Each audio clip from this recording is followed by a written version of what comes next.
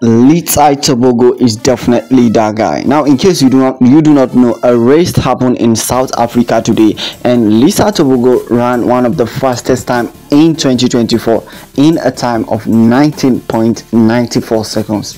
Letsile Tebogo was in total control. He powered to victory in the men 200 meter at the ASA Grand Prix, clocking a time of 19.94 seconds and turning the first man to break the 20 seconds in 2024. He finished ahead of Akani Simbine, who ran 20.32 seconds, and the other guy who ran 20.61 seconds. So when I'm always telling you guys that this guy is the next Usain Bolt, and it feels like the whole world is doubting the possibility of Letsile Tebogo. I'm telling you again, Letsile Tebogo is definitely the next Usain. There is no doubt. Imagine he is the first man to break the 20 barrier seconds in the 200 meters. He is amazing, guys. I can't wait to see what he has for Paris Olympic.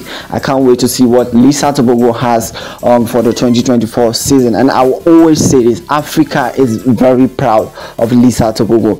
I am an African, and I'm 100% proud that someone out there breed someone like Letsile Tebogo. I'm very proud that Letsile Tebogo existed in this world, because we have thousands of Letsile Tebogo in Africa, but we don't have the right resources to actually fund people like him, because it is what it is, track fans, and that is the truth. We have thousands of Letsile Tebogo from Africa, but we don't have the resources to actually take this young talented athlete to the next generation, to make them who they want to be. Let me hear your opinion in the comments section.